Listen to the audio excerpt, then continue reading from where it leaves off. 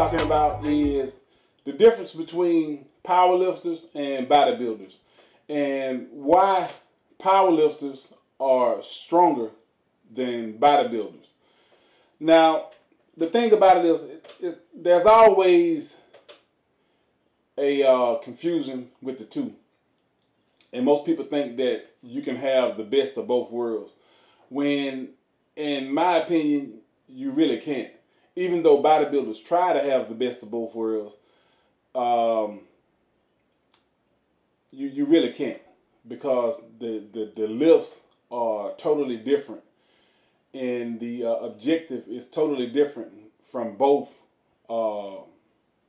weightlifting strategies. Now, we're going to start off with powerlifters.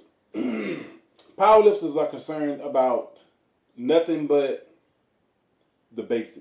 That's the only thing that they are concerned about, the basic lifts, the Olympic lifts, bench press, deadlift, squats, stuff like that. That's all they're concerned about.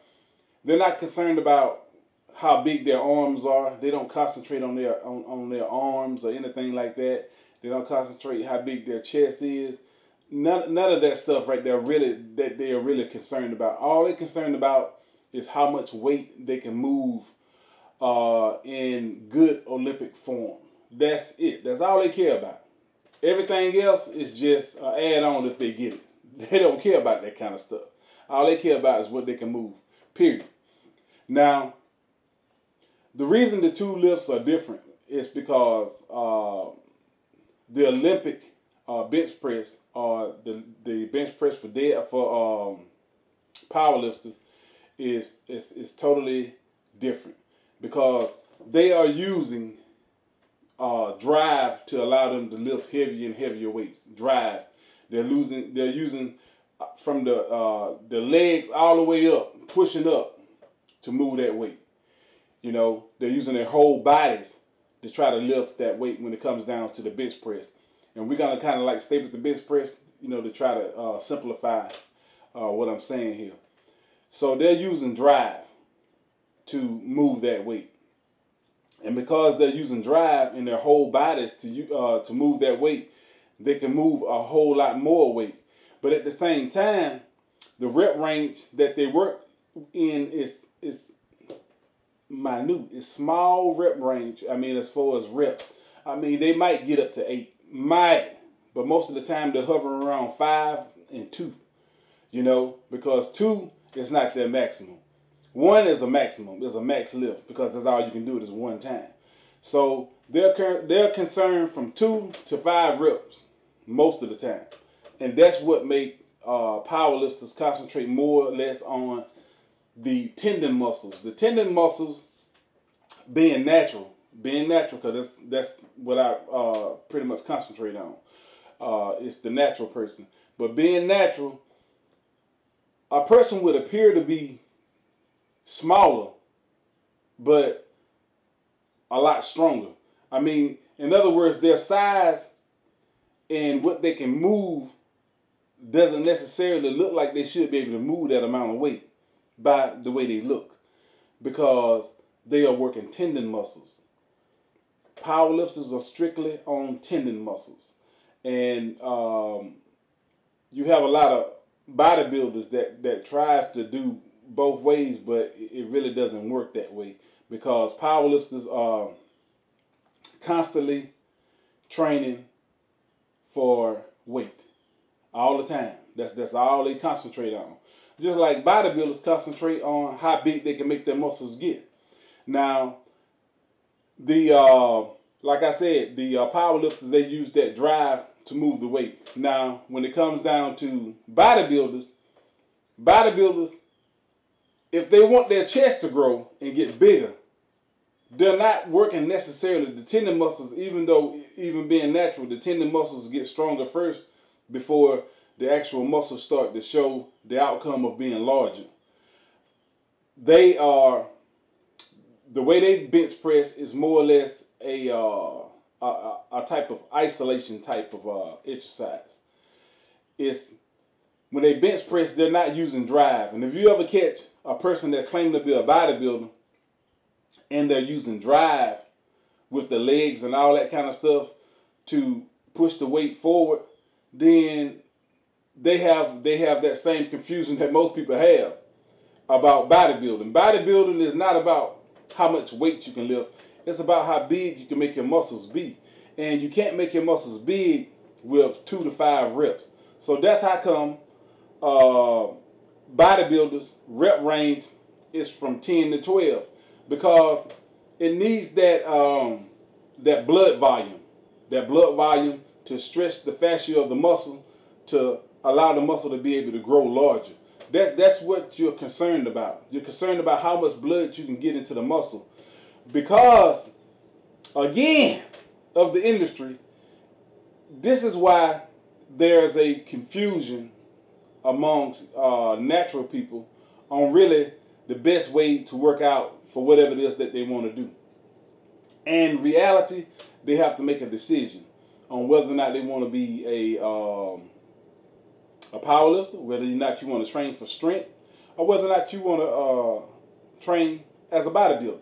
Because you can't have the best of both worlds, even though they say you can. But you got to remember, those professional bodybuilders are on steroids.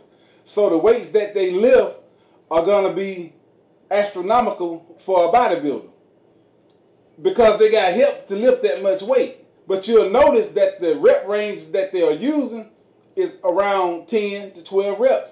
Even though they're benching 315, 400 pounds, they're still doing upward of 10 reps with that weight. So that's the misnomer, and that's the industry confusing the works for natural people, because they really don't understand what it is that they need to do to get their bodies the way they envision it. Now, you have to make a choice. If you want to be incredibly strong, you have to train like a power lifter. If you want to be strong, if you want that brute strength, but you're not going to look like a bodybuilder. You're going to look like a power lifter. You're not going to really be impressive looking as far as how big you are. You're just not going to do it, because you are working the dense muscles of the body rather than the outward muscles of the body. The bodybuilding is the outward muscles. So they're not really building up that tendon strength the way that you are with the heavy weight that's compressing on the muscles. They are concerned with the outward muscles. So make a choice. That's what you have to do when you're natural. You have to make a choice. I mean, you can try to train both ways, but it's only going to hinder one way or the other one. You're not going. That means you're going to be a mediocre power lifter and a mediocre bodybuilder, because you're not concentrating on what it is that you're trying to do. If you're a bodybuilder, concentrate strictly on getting blood into the muscle. That means you're not going to be a strong person per se. You're not going to be lifting incredible amounts of weight, because the weight is not what makes you bigger. The blood flow and the pump of the muscle is what makes you bigger, and consistency. Consistency with a bodybuilder that's natural is tremendously important. It's the number one thing. You got to be consistent at lifting those weights, because you got to keep that fascia of the muscles stretched at all times. You got to keep your muscles inflated at all times. Keep them fed with fresh blood and nutrients, and that's going to make that muscle grow. That's what you're concerned about. And as long as you are concentrating on how much weight you can lift, you're never going to excel as a natural bodybuilder. You're never going to get your body to blossom and balloon up the way you want it to. If you keep concentrating on heavier and heavier weights, you're not going to make it there. Like I said, powerlifters are not concerned about how big they are. All they care, if they're 120 pounds, all they care if they can squat 500 pounds. They don't care how big they are. They care less about what their bodies look like. All they care about is moving weight. That's the difference in the two people. You know, you don't see no power lifter sitting up wasting their time training for a pump like a bodybuilder. They don't waste their time with it. All they want is those deep tendon muscles to be strengthened on a regular basis. Whereas a bodybuilder is concerned about the outward muscle. Even though the tendon muscle grows and gets stronger first on a natural person, but the tendon muscle won't be as strong because they're not using as much weight. And the reason they're not using as much weight, the bodybuilder, is to force more blood into the muscle. And you can't get that done trying to lift heavier and heavier weights. Your rep range is going to be too low to get that blood volume. You understand what I'm saying? So that's what I'm trying to show you. Make a choice. Bodybuilding or powerlifting. You can't have both in the natural realm. The industry has made fools of all natural people with that particular theory. You can't do both of them. Okay, you got people that are going to, I know they're going to say, well, Ronnie Coleman was a power lifter first. That's why he was stronger than the bodybuilders. All of them. Because he was a power lifter first. That's where he started from, a power lifter. So his tendons were already super strong because that's what he concentrated on for years before he migrated over to bodybuilding. And at the same time, remember, he's enhanced. Enhanced.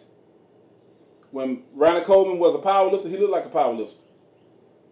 That's why he didn't excel when it came down to pro bodybuilding, because he didn't have that size that he really needed in that detail to dominate those guys. So he had to start doing what they started doing. That's the way it is. But Ronnie Coleman started off as a power lifter.